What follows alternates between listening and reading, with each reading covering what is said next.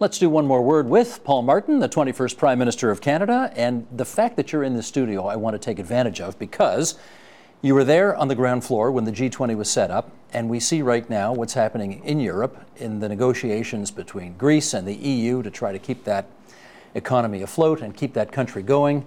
They are both on the brink. And I want to know if you see a way back from the brink for both of them. They bought themselves a few months in their last rounds of negotiations, but what do you see? Well, look, the answer is very unclear. The questions are very clear. The fact is that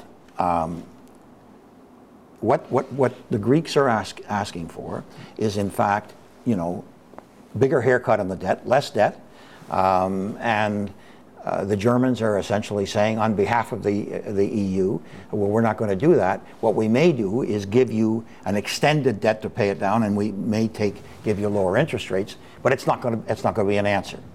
So what they're going to continue to muddle through.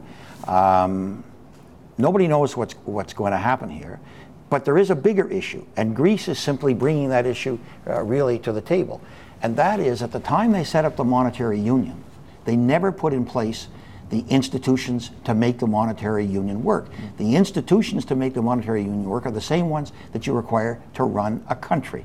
And the fact is that they're refusing to go towards that. They should have done it 5 years ago, and they refused to do it. And now they've got this ultranationalism, which is going to make it that much more difficult. So, do I think they're going to solve the Greek issue? I think what they're going to do is muddle through. I don't think they're going to come to a final solution. Their biggest problem is, though, as they muddle through, it is going to constantly bring the Eurozone into question. Well, that's it. And that's the one they've got to deal with. How do you muddle through when, on the one hand, it's a big game of chicken, isn't it? The European Union can't allow anybody to leave because that raises questions about the viability of the whole thing. But the Greeks can't leave either because the standard of living will plummet even worse than has happened. Yeah, and on the other side, the European Union can't give the Greeks a really good deal, because if they do, the Portuguese, the Spanish, the Italians are going to say, hey, what about us? Yeah. And those are the questions that are being asked. I think ultimately this may force, although there's all the political problems because the right, extreme right and extreme left wing against putting in place better institutions, but ultimately the only answer is going to be better institutions.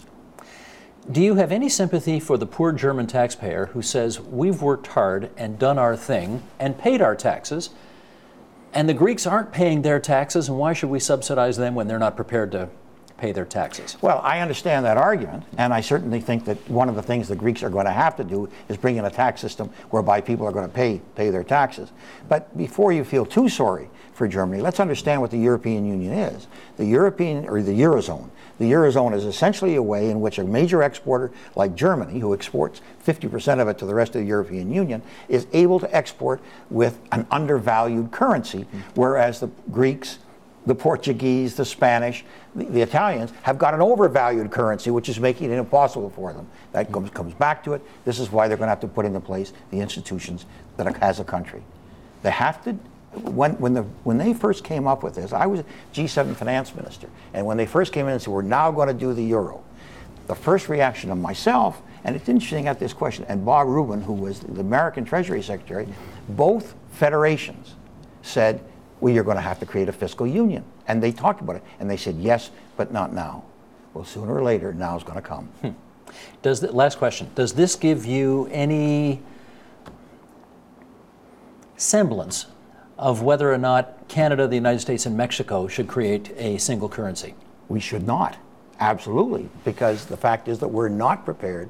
We're not prepared to become one country with the United States, and I don't think that the Mexicans are either. And if you're not prepared to do that, then stay with your own currency. Europe is the classic. The Eurozone is the classic indication of what I've just said. Support Ontario's public television. Donate at tvo.org.